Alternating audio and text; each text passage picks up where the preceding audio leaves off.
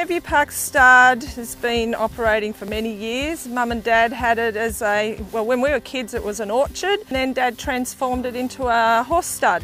My sisters, Heather, Pauline and myself, our kids are 5th generation on the farm.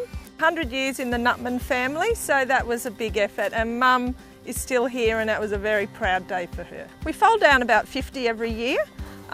This year we had a lot of mares. We had a lot of mares off the track to get in foal. We've had a really good season. So next year we'll probably be foaling down a little more than 50.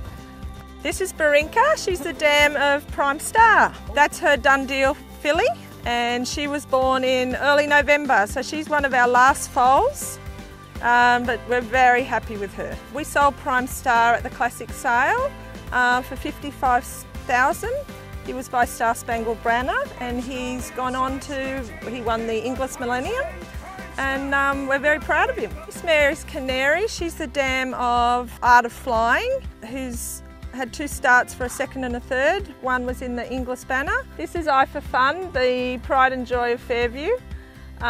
She was born here as a weanling.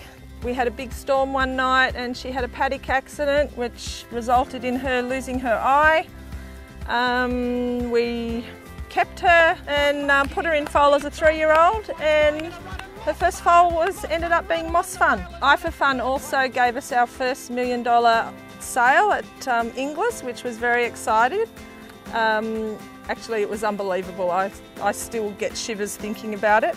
The classic horses are in full prep now until we leave for the sales. We've got Rubiks, we've got All Too Hards, we've got So You Think. So there's something there for everyone. Hopefully there'll be some racetrack success out of the draft for anyone that buys one. The farm is very dear to all of us in the family. It's been a great place to grow up.